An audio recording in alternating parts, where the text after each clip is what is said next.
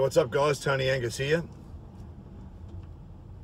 When there's communication breakdown and you get some anger or tension, it starts to be rather like a table tennis or ping pong match where one person bats something at you, you bat something back, and it just becomes this backwards and forwards until somebody can hit a clear winner.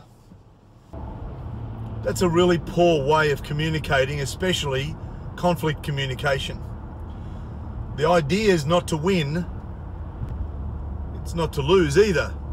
The idea is not to even consider whether you're going to win or lose. Instead, think about when that person bats that table tennis ball to you, ping pong ball if you're in the United States. When that ball comes to you, just catch it, put it down gently. Don't try and bat it back with something faster, harder, better, smarter, more sarcastic. Don't try and win that point. The point is to resolve the conflict, not to win the point. So you can win a point but lose the conflict. How do you lose the conflict? By losing the relationship. So it's the old cliche of win the battle but lose the war. You can win that immediate battle. Now that doesn't really matter if that's a temporary relationship, such as a retail relationship between vendor and purchaser,